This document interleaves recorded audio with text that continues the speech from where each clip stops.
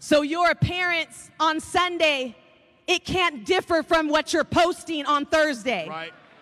And be aware of what you're liking on social media as well. Right. Because what we are liking, youth workers, is telling our young people there's a stamp of approval on what you're liking. Right. So if what I'm liking is somebody that is immodestly dressed, they're going to take it, well, that's okay because my youth worker just liked that on social media.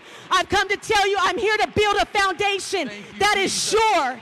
And I'm going to show our young people we can be a part of this social media world and still be holy. Right. We can be a part of this social media world and still be who God has called us to be. Holy, acceptable unto Him.